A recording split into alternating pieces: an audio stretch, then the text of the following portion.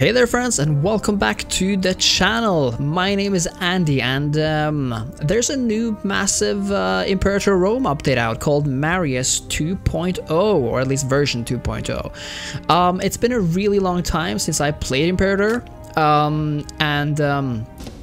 I thought we could try to learn this thing together. I haven't played this game since it came out actually, for those sort of first few weeks. And I have forgotten basically everything, but hopefully that won't really matter because there might be a lot of new stuff in this game. And if you're looking up this video, then probably you know what this game is about. It's a Paradox Grand strategy game set in the ancient era, and you can basically play as any faction on this map, which is pretty cool. But we want to play as, I believe, Rome, because I find them to be very cool. Maybe if you're like an absolute beginner, then Crete would be something to consider. I know there's a ton of tutorial videos on Crete. But we won't be doing that here. We will be testing out Rome. We might fail horribly, but I hope that you guys can help me in the chat if you think I'm doing something stupid. And I do believe we want to play Iron Man mode, so that we can get achievements if we manage to do anything cool. And I don't want to cheese the game either, so that way we can't load. Yeah, so let's begin with Rome.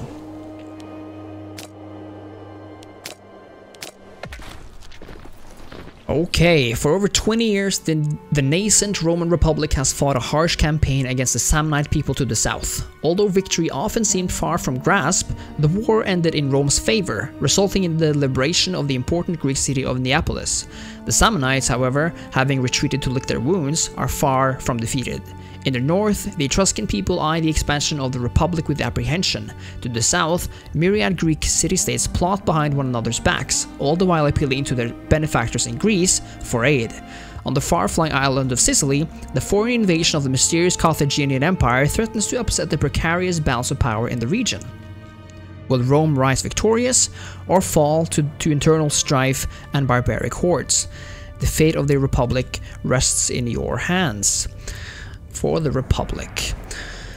Okay, so that is the sort of background story of our game, and this is our state, Rome. We are the Romans. We are not the masters of the continent, as we hopefully will be one day, but we have a long way to go. And I see right away that there's a lot of new stuff. Well, there's a ton of new stuff to talk about. So if this goes kind of slow, then this is a video that you want to watch. If it's too slow, then skip on ahead or watch another video. Yeah, so first of all, the whole UI is remade, which I think is a really good choice. They had a lot of UI sides that weren't really fitting the game at all before, and it made it hard to see what was what. But now this sort of side UI here, which kind of mimics the one in CK3 just on the other side, is beautiful and just intuitive in comparison. This actually looks like the military tab, this kind of looks like religion tab, and etc. I really like this, and every screen has also been remade. There are new character portraits, new icons. I love the red, and I love the sort of Babylonian blue, or whatever this color is called. There's also these UI icons on the map here. I guess this is a temple. This is a city capital, actually. I think these are cities, if I remember correctly from the first sort of versions of the game. This though, I would assume it has something to do with buildings. Great Wonder, maybe that's what that is. A Great Wonder. Oh, the Temple of Jupiter Optimus Maximus. Okay, and maybe there's wonders elsewhere too. Is there a wonder here, for example? No, it doesn't look like it. So, maximum civilization, I don't know. I guess we'll have to just find out. But these are icons of, are icons of trading ports. Or ports. So almost every, or a lot of coastal cities have them. Let's see here. We have some of these tabs up here. They show us what we can do right now, or sort of what our options are. So we can use trade routes. So in Imperator Rome, trade is extremely important. Something which really hasn't been a concept since Victoria 2, I believe. Trade was not like, of course, trade was a big part of Europa Universalis 4, but not in the same way. You didn't trade individual resources like here. You sort of tried to rule the trade winds and stuff, and the trade nodes. But here, you actually import and export specific resources. So here we have 0 out of 6 used trade imports, or slots, I guess. And using imports and exports, trading basically, is very important for your income. So right now, we only make 0.66 from commerce, which is way too little. We only make 1 per month, 1 gold per month. So we want to expand that. And based on your resources, you also get specific sort of bonuses. So for example, for salt, how does this work again? Salt here. Surplus in the capital. So if you have a surplus of salt in the capital, which means that you have like a +1 of something, then you get this awesome bonus. Oh, let's see how this works. There we go. Legion maintenance cost -5%, which you know, becomes more and more important as your army expands. Just having salt by itself gives +3% to local monthly food modifier, which is important if you want your cities to grow.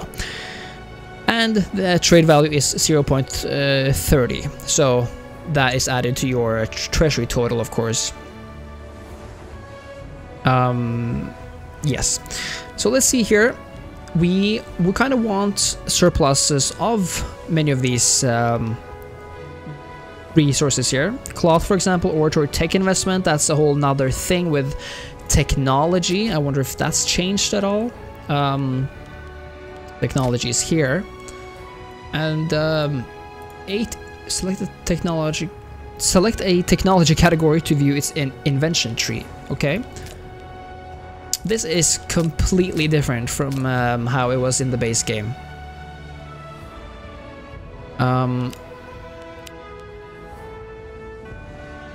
And it seems like, let's see, can we go from, there we go. Using the middle mouse button to slide over here. Astral navigation, material science, military artisans. So these are kind of massive trees right now. They're not really as locked behind sort of specific paths as they were before, and they're much more easily viewable now, which I love. It's definitely a great change here. Okay, but these cost what do these cost? They used to cost political influence points. Click to unlock military artisans. Yeah, base cost. Let's see here. One of these. Do we have any of these? 8. Yeah, we have 8 innovations. I guess they just researched them, actually, perhaps. What happens if I click this? Click to unlock, army weight modifier, naval range. Naval range determines like diplomatic possibilities. So for example, right now we can't, I don't believe we can, for example, interact with Egypt because they're too far away. Military artisans, Rome gains 1 free province investment. That's actually quite good. And military provincial investment costs. Okay, so that's very militaristic. Supply limit +10 is good. What happens if I unlock this? Adopting military artisans will cost 1 research point or whatever, and give the following effect. Rome gains 1 free province investment, and military provincial investment cost minus 10%. Let's see what happens. Okay, great. So we actually now have 7 left. So I guess we can start by just unlocking 7 investments. And there's a lot to choose from. Okay, so in the civic advances, like I guess we want to do this right off the bat actually, because they give us bonuses. Import value +5, standardized measures. The amphora Capitolina was an amphora kept in the Temple of Jupiter, by which all other amphora were intended to be measured. That's a very good one. National citizen output, that's also a good one. So, oh my god, this game is actually so... there's so much to explain, and I'm not a master at this game even. Like I said, I'm kind of a noob now, and that's what I want to call myself, since I am a total noob. But Imperator is made up of citizens, and you see this from the, I guess, the culture tab. We have 9 nobles in our country, and 8 of them are Hellenic Roman, while 1 is Hellenic Italiotian. We have 138 citizens. 105 are Roman, 10 are Messapian, 7 are Jewish, and the rest are Hellenic types. So these have a lot to say about how your nation is doing based on their culture and class. Because what happens is that certain types of people only do certain types of work, and they have, as you can see here, specific values of happiness, and keeping them happy makes them more productive. So for example, citizens, they lend their strength to base tax and to local manpower, so you get more men from happy citizens, and you also gain more base tax from freemen. From citizens you gain manpower too, but less than from freemen, but you get research points.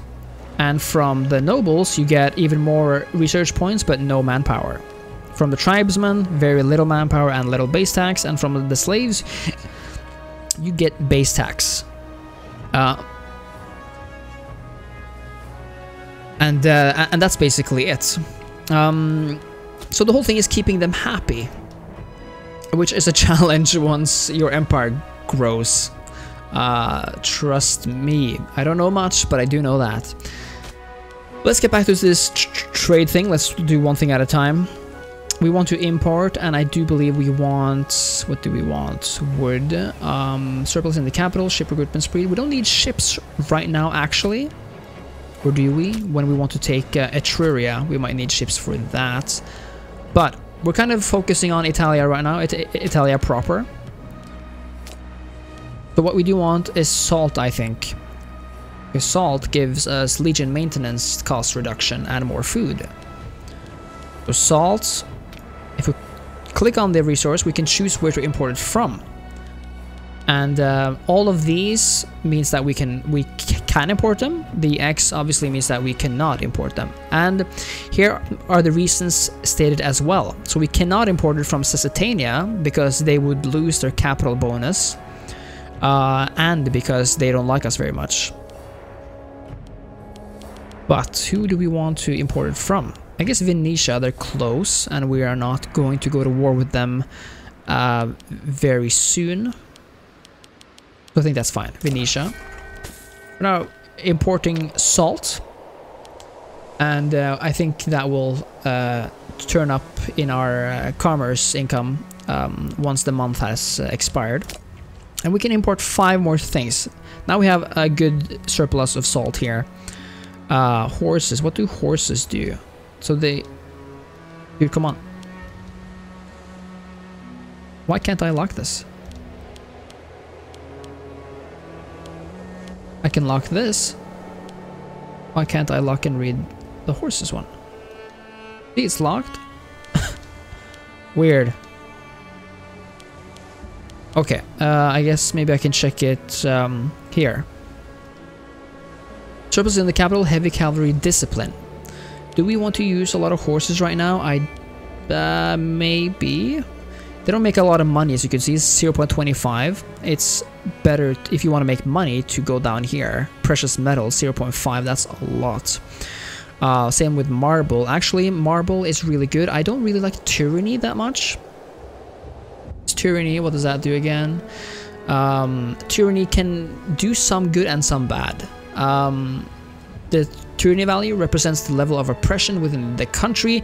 There are various actions that can increase this. So for example, if you act against other characters, Imperator Rome is sort of shared character and state system, so it's a kind of mix between Crusader Kings and Europa Universalis, but also kind of neither. So it's a weird mix. It was far from perfect, but I wonder if it might have changed after this year, or is it 2 years been now? It seems a very long time since it came out. But okay, honey, I think, yeah. Okay, so since this is a grand strategy game, it's all about, you know, leading your nation to victory and to power. And you can do that in two ways, essentially, by waging war and winning those wars, or through diplomacy, through, you know, making alliances, even diplomatically vassalizing your neighbors, and puppeting them, and then even integrating them into your nation, which I think is the coolest option, to be honest.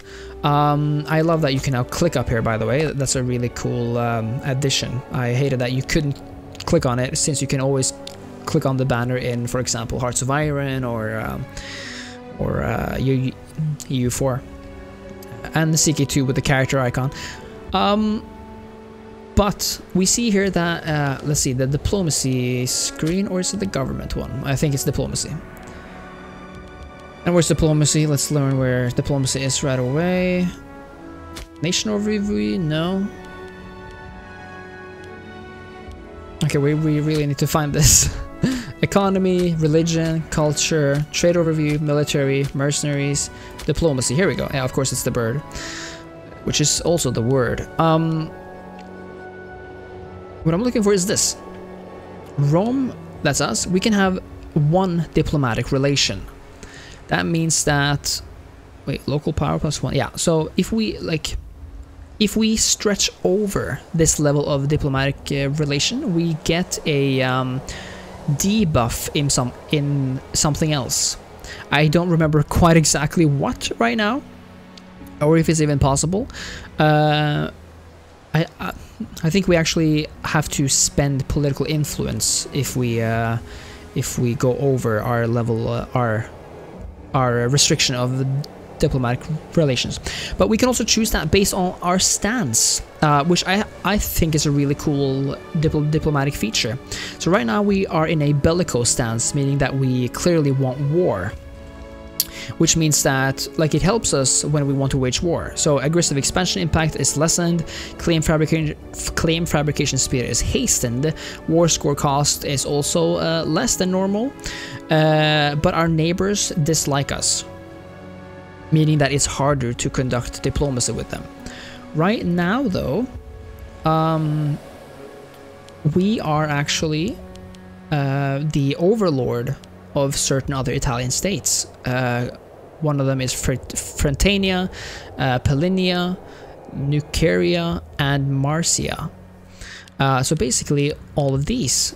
And if we go to the diplomacy tab, we see here clearly that they are sort of the same color as us. But there's also differences between them. So for example, if we go here to wait, is that us? Yeah, this is okay. This is us. Okay, I didn't know we had land over there. Fine, good to know. But here in Palinia is a feudatory, and that's one of the. That's perhaps the one that you want the most to have, since I believe they can be integrated. Yeah, they can be integrated once they like us a certain level, which they do not now. They like us 80, and they need to like us at 190. While let's see. Polinia. No. Hold on. What's going on here? Who were our feudatory? Okay, all of them are actually feudatories. So these can all be integrated. But there are other types of subjects as well. So for example, these are new diplomatic options. Make friends. Spread this. Wait, is this a guy in our realm? So confused. Okay, no, here we go. That was just one guy. This is the whole country. Now, influence actions, for example. Demand tribute, tribal vassal status, demand tribute, offer feudatory. And tribute, if we see here, what tributes do? Why does this only work sometimes? Okay, either way. Rome gains tyranny, because whatever Senate support, we'll talk about that later. A tributary is a loose subject who gives a portion of their monthly income to their overlord in exchange for protection. Tributaries do not use the diplomatic slot, so that's good to know, but cannot be integrated diplomatically and may cancel the relationship. Tributaries are not automatically called to their overlord's wars, meaning that if we have a tributary, then they can't be integrated into our realm like feudatories can.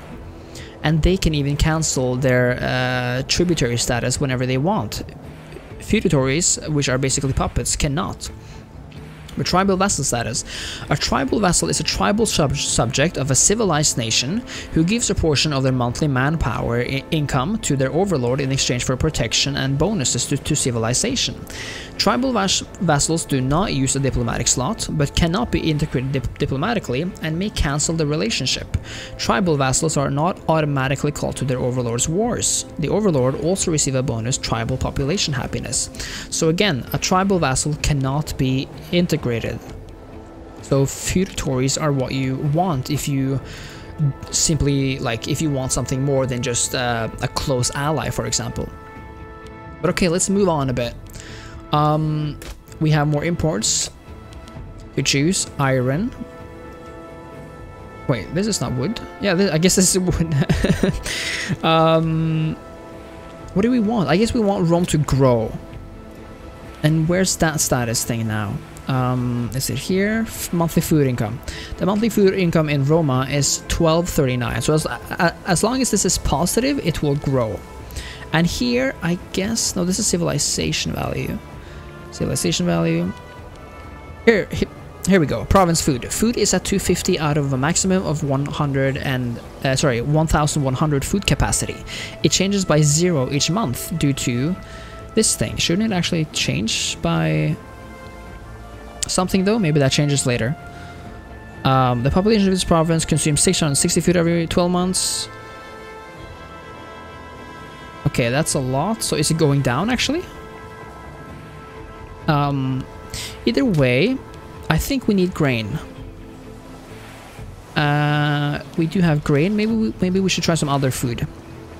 Oh yes, honey. I love honey.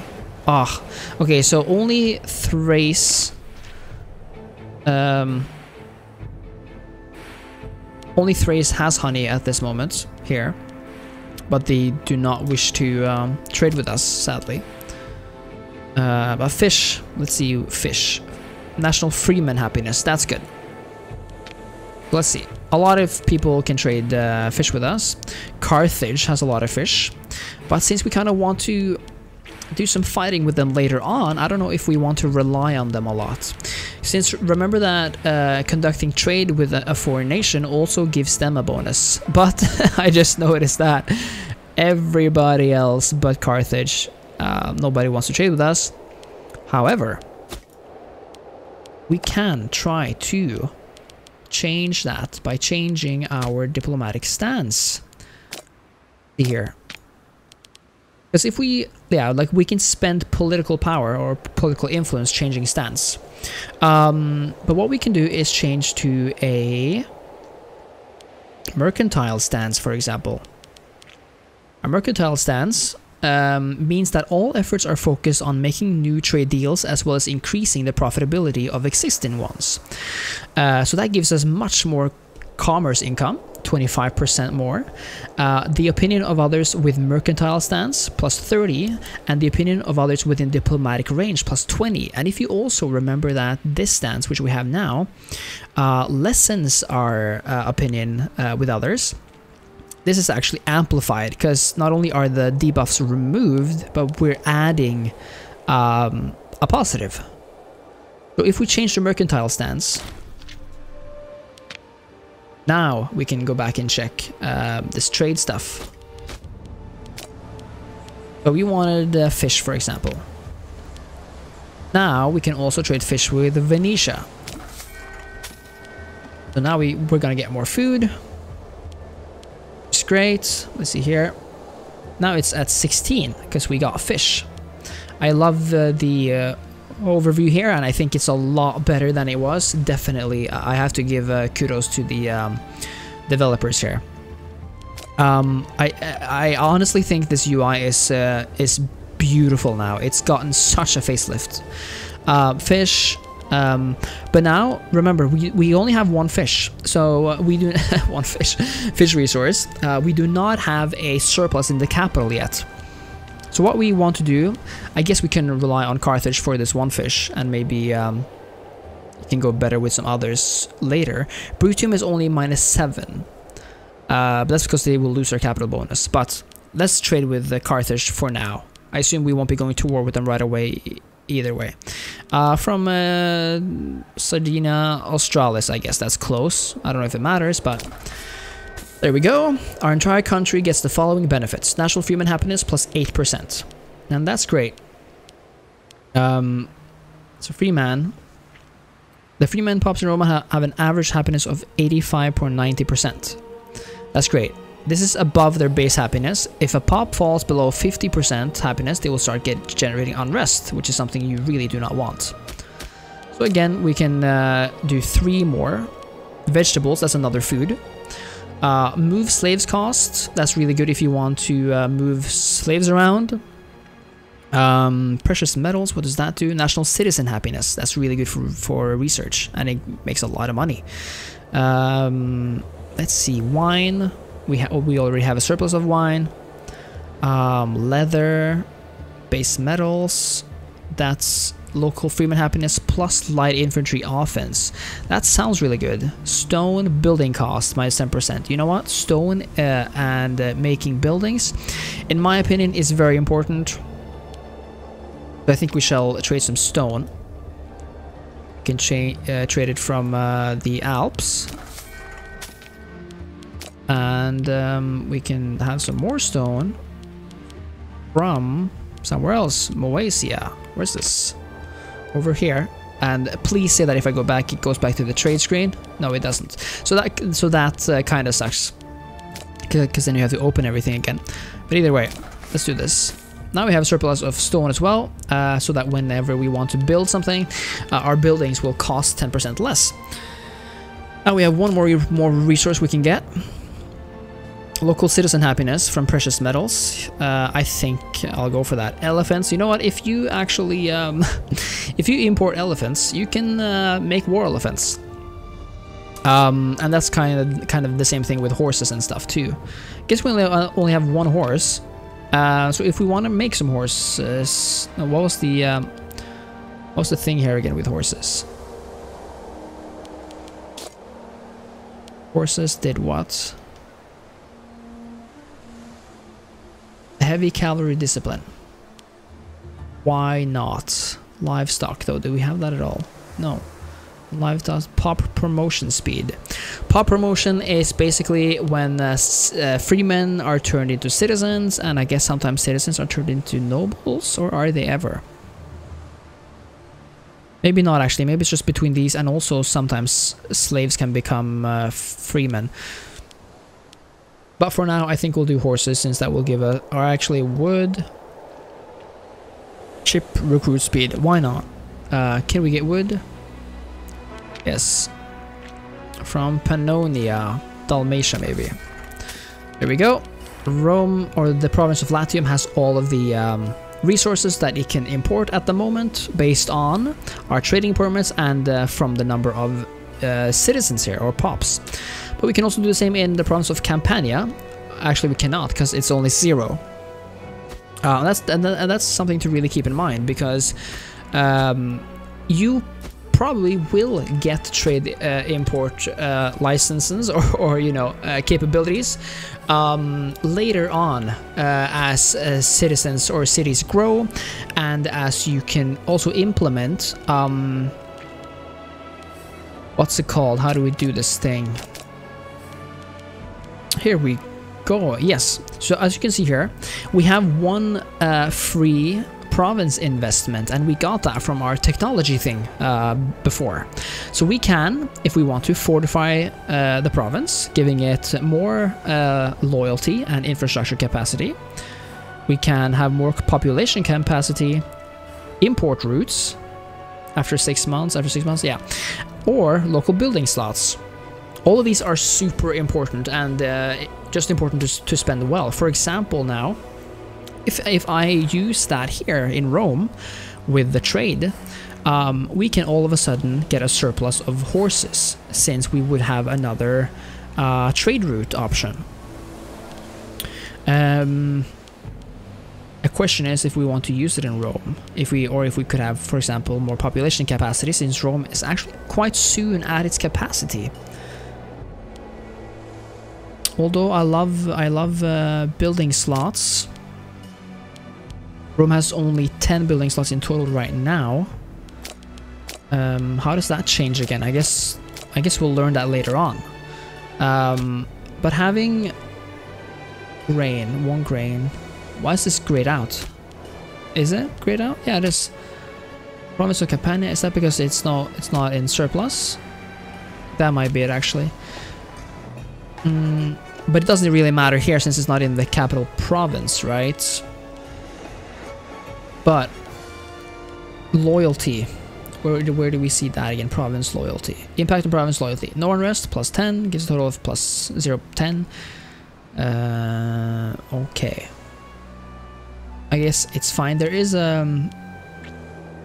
also basically based upon the governor's loyalty as well. He has 43 loyalty. I always hated this guy, or like, I always found that the start of the Roman campaign is quite. I'm sure it's super easy for the the veterans here, especially compared to something like the Seleucid Empire or Antigonid Kingdom. But Rome has so many unloyal generals that it's insane, in my experience. But we can mitigate that with the national overview panel.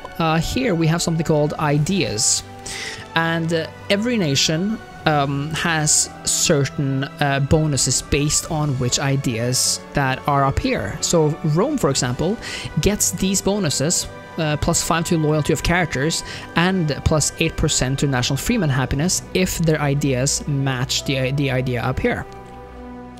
So if we, for example, and also remember that this costs political influence. If Rome chooses martial ethos, moral of armies plus 5%, I think that's good to have. If we choose an oratory idea, which is loyalty of generals plus 10, you know what, it's just so important with loyalty. Although improve opinion maximum is really great if you want to do international diplomacy and such, so I'm kind of tempted to do that one. But I don't want to lose right away to disloyal people. So maybe we will do the military administration. We're a very militarized nation here in Rome. And, but I do love civic ideas so much. Like bill cost minus 15%, national commerce income plus 20%, national slave output by 20%. So these are amazing peacetime ideas, actually. So you should, you know, try to be very flexible with these. But I do want the loyalty bonus right now, since I'm kind of scared of what will happen. I don't want this campaign to fail right away. But order retreat will cost 20, let's see, reinforcement speed plus 10%, army morale recovery plus 5%, which is important. We are going to do a lot of land fighting, but I do think that's a good choice. So now our loyalty is up. Let's check back at the governor. He has a 58 loyalty right now, up from 40 something before. So that's really good. And I think this episode is getting quite long right now. I know nothing seems to have happened, but we went over quite a few things. We have yet to talk about a lot of things. So yeah, so please join me in the next one as well. You know, if you have any comments or suggestions, then please make them. I am in need of help here.